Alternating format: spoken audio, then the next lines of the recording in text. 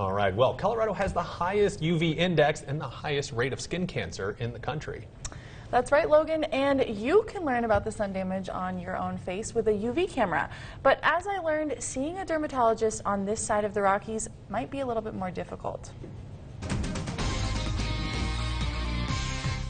I used to lay out in the 60s with baby oil and iodine on an aluminum foil blanket. I was diagnosed with melanoma in 1999. Deborah Hess has been a patient advocate for 12 years. And I totally changed my lifestyle. I have SPF hats and shirts and clothes. Living through her own experience of melanoma. And now, 20 years later, my skin cancer is back. I have a second diagnosis of melanoma. Spending her time educating others. That is not because of sun exposure that I've had in the last 20 years. It's because of sun exposure I had when I was young. A lot of the damage does occur in childhood. The number one thing that we can do is encourage prevention, even though most of your sun damage is done before you're 20. Dr. Travis Morrell and Dr. Arthur Weber at Mountain West Dermatology. 90% of what we do is skin cancer or severe rashes. Practice in an area which It has the highest UV index in America. We also have the highest skin cancer rate. Patients come in, it's not like they just have one skin cancer.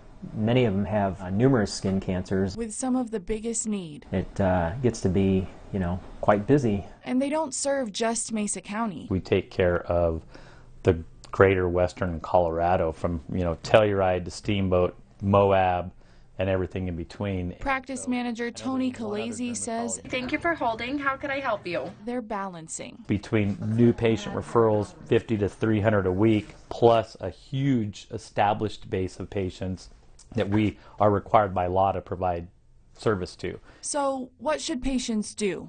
First, it's up to us to identify it and show it to a physician, and if our regular physician is also concerned about it, then they'll refer you to the dermatologist. The Grand Valley relies on the primary care doctors, the family doctors, as well as the internists and other specialties to catch and diagnose and help us triage these patients. With the most complex and dangerous skin cancers being the priority. So you really have to be your own best advocate. In the meantime, May is Melanoma Awareness Month, Deborah is drawing people in and I think knowledge is power, something that you would be showing your doctor. by offering free pictures with a UV camera So I'm just going to have you set your chin there, and then to anyone interested in learning more. 1, 2, 3, and we're done. She partners with St. Mary's Medical Center. So we have 6 dates set up throughout the month of May, and it's all free, and it's really just to help people prevent skin cancer.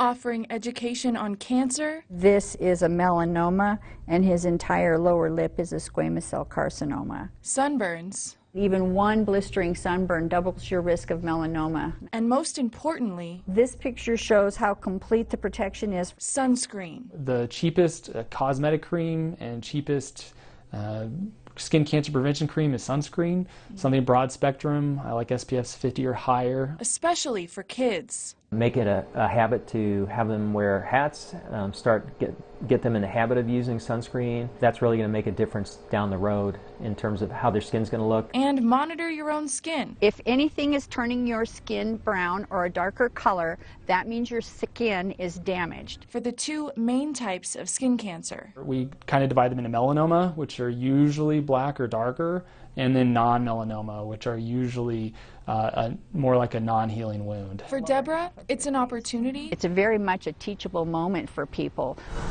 with big rewards. and to help people influence whether or not they get skin cancer or not. That's the best day for me. For anyone interested who'd like to know more about detection and prevention and get their picture taken with the UV camera for free, Deborah has 3 more days left this month. She'll be at JUCO this weekend, so head on over to westernslopenow.com for dates and times and make sure to wear your sunscreen.